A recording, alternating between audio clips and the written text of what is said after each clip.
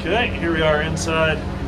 Transmission back there, transfer case here, various compartments, storage for extra rockets, both sides. The cross rocket right here is here. I've got it. It's yours if you want it. This system here does turn on, runs. It will not load up the rockets. You have to do that manually by hand, bring them in position. But then after it's up, you can aim them and everything.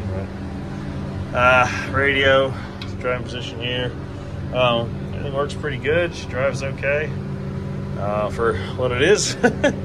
Hydraulic controls here, master hydraulic, the rudder, the boat part of it, and then the wheels part of it right there.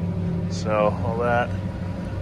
Just changed the fluid out in the hydraulic system because I changed the power steering hydraulic master cylinder. Now she has good hydraulic steering both ways.